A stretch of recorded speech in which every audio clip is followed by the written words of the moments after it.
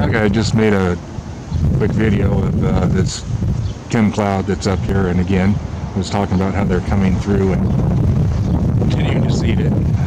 Jet just came through and left this trail right there.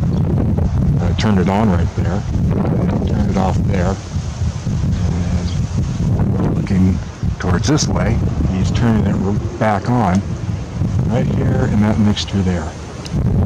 So, pretty precise in how they're leaving the trails. On right there, turned it on, turned it off, and then turned it back on right there in this mixture here. And we haven't seen hardly any jets, other than a few jets landing at Palm Springs Airport today. And now this mixture of the chemtrail clouds have come through. Here comes the jets continuing to seed it.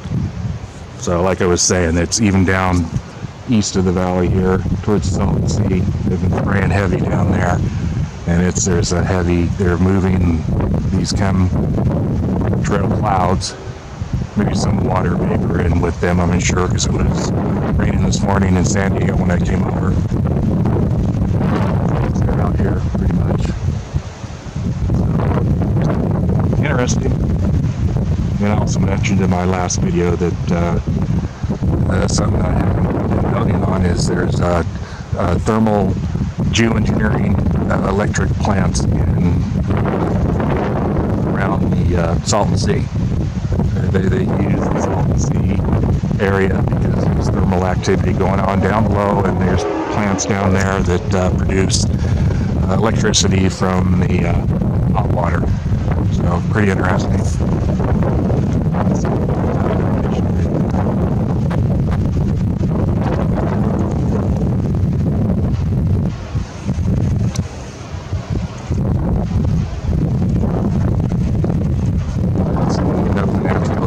That's being zapped. And then again, very precise how the jets come through, turn off and on the chemtrails when they're flying through the chemtrail cloud mixtures.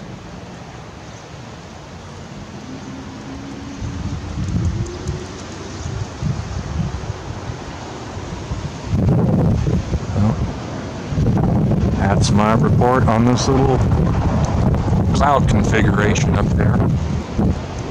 Metallic nano formation. Barium, aluminum, strontium, whatever else they're spraying.